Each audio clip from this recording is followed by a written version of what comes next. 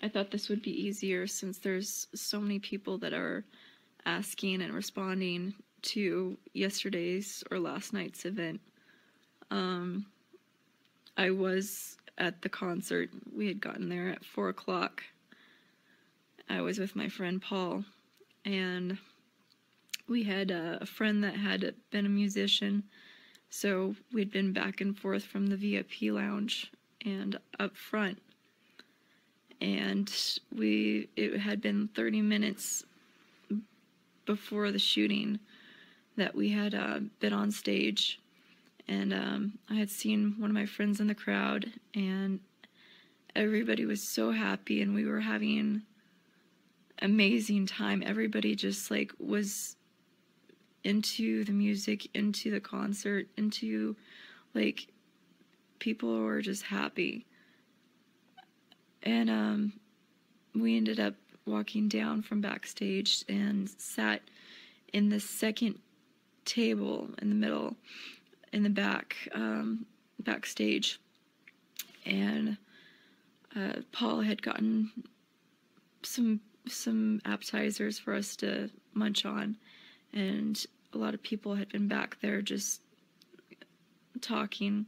Most people were band members and family members, and all of a sudden, like, we were in the middle of eating some food, and there was a pop, and I look at Paul and I said, "What was that?" I look up and there's no sparks, there's no fireworks, and then there was. He told me, he's like, "Oh, it's just a black cat or a firework," and I didn't believe him. And then a couple seconds later, there was pop, pop, pop, and I look up and I'm thinking that it could be possible the electrical, and the power pole, and nothing was occurring, and everybody was looking around. And not even a few seconds after that, it was pop, pop, pop, pop, pop, pop, pop. And I literally thought something was blowing up. I had no recollection that it was gonna be gunfire shots. Luckily, one of the staff members had run around from the stage to the back and said, "This is not a drill. Get out. Get low, get out." And we ran, and bullets were coming past us. One hit through my hair on the right, and we get to a tour bus that was faced at an angle, and our backs were to the tour bus, and we were facing the stage on the. So if you're looking at the stage, it's on the right side. We were huddled together, holding hands and balls as close as we can to the tour bus as we heard shots, multiple shots, and they got louder and louder, and there were some people that were hit on the left side of us, and we were giving them our belts, our handkerchiefs, anything that can like help with the bleeding, stop the bleeding. And the shooting went on for like 10 minutes, and all we could do is just pray that those shots would just stop. We didn't know if we were in a war zone and people were shooting over us, or if there was people out in the crowd shooting and they were about ready to come over that stage and shoot all of us.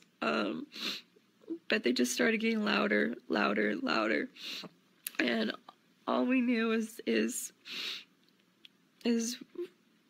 we just gotta stay low and just wait for it to be over with. Finally, the shots slowed down, and it became quiet. They told us to run, and we ran to the back, away from the strip, where there was an area where there was more tour buses, which my friend that was in the band had a bus, and we all jumped on there and laid on the ground until we could get more news. So we were just sitting there while I'm messaging my family, just saying I love you, because I had no clue. I had no clue if I was going to be alive or not, because with the amount of shots that were heard, and the people that were lying on the ground, especially when we ran. One of the guys had stopped to help somebody, and he got a bullet that slightly hit his arm, and we couldn't believe it. And all we heard was there was other things going on at other casinos, and so we just stayed there and messaged our family and friends and held tight. And about an hour and a half, it finally let up, and we had the choice of staying there or the choice to just run and get to a bunker, which was at a hangar.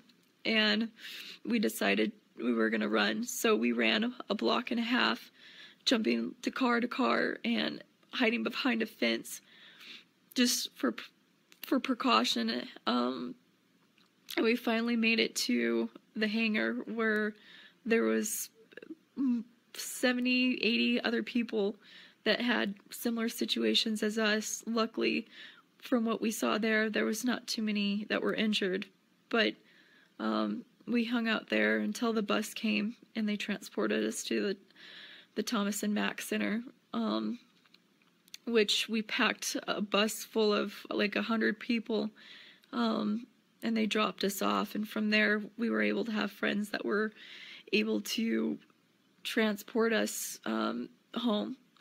So by the time I got home was about 4 o'clock. But it is such a tragedy, because in that moment that you hear those shots and it catches you off guard, like, this can't be happening.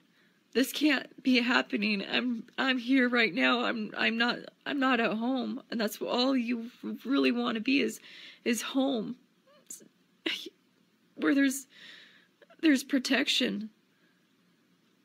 We had no way of defending ourselves, and this guy literally just shot over us. He was right above us on the 32nd floor, I believe, of the Mandalay Bay.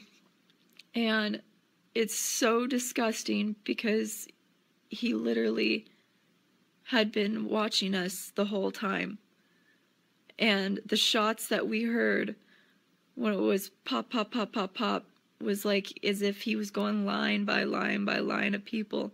And he started in the front of the stage. And it was just absolutely, absolutely horrific. Horrific. And I never want anybody to go through an experience like that. And I decided to post this because it just needs to be said, and I can't get everything into writing. So just please pray for the families that have lost somebody during this event, and please pray for the people that are injured, because it's a pure tragedy that shouldn't have happened, and I would have never believed that I would have been a part of it. So I only hope, again, just please donate blood, please pray, and please think of the people, innocent people, that were affected. Thank you.